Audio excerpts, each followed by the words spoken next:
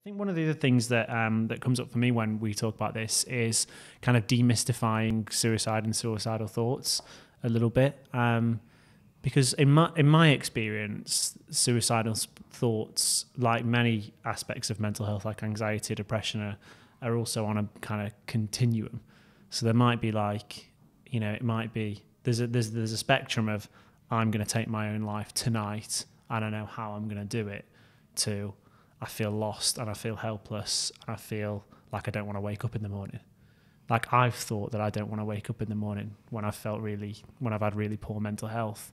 And that I never thought about how I was going to take my own life or when I was going to do it. And I never even thought about doing that. But, I didn't want to wake up the next morning, and I was kind of saying stuff like to my girlfriend, like, if it stays like this, I don't know if I want to do it anymore, which isn't, I'm not for 1 second saying that I was like deeply suicidal, but that was fatalistic thinking, and it starts there. So, and I remember when I kind of opened up about that online, like that really resonated with a lot of people, because not that there are more people who can resonate with the feeling of I feel helpless and hopeless and stuck and I don't want to wake up tomorrow than there are that can resonate with the feeling of I'm going to take my own life using this method tonight. So to me, I think it's important that we share that, and to know that like a suicidal thought could just be that. It could be I feel completely helpless,